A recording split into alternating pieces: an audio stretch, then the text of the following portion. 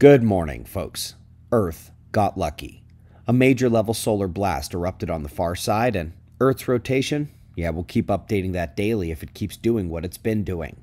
We'll have sprinkles in between, beginning at spaceweathernews.com, and finding the last day on the sun presented a number of motions, pops at the limb, flickering at the active region, and indeed, the sun is waking up.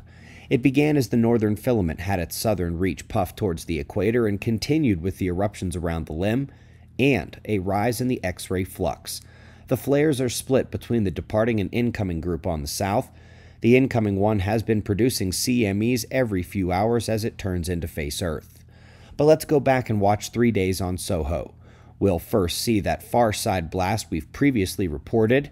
It was wide and pretty solid density, would have produced a geomagnetic storm if it hit Earth, but that may be about it. Technological impact may have been virtually nothing. But that's not what we can say for the eruption that occurred yesterday. That appears to be just shy of killshot level CME production. We can't see the flare class because it was on the far side, but that is major, heavy density. Electrical issues, possibly up to major grid level, may have been expected if that ultra-dense corrugation was aimed at Earth. Lucky us.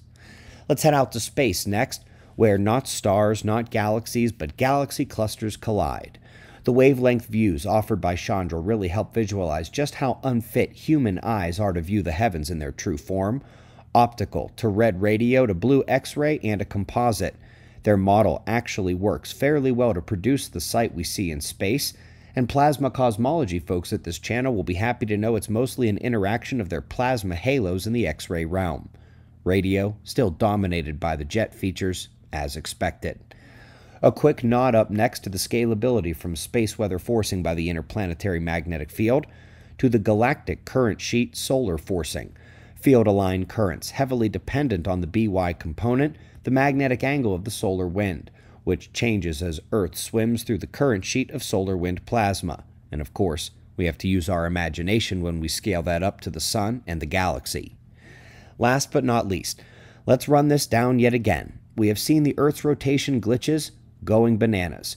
We've been covering the glitch that has set a new forecasted fastest day of the year, but it keeps getting pushed back and to a faster speed than before. Yet again, we are 1 day later and now over 3 milliseconds fast forecasted for that day.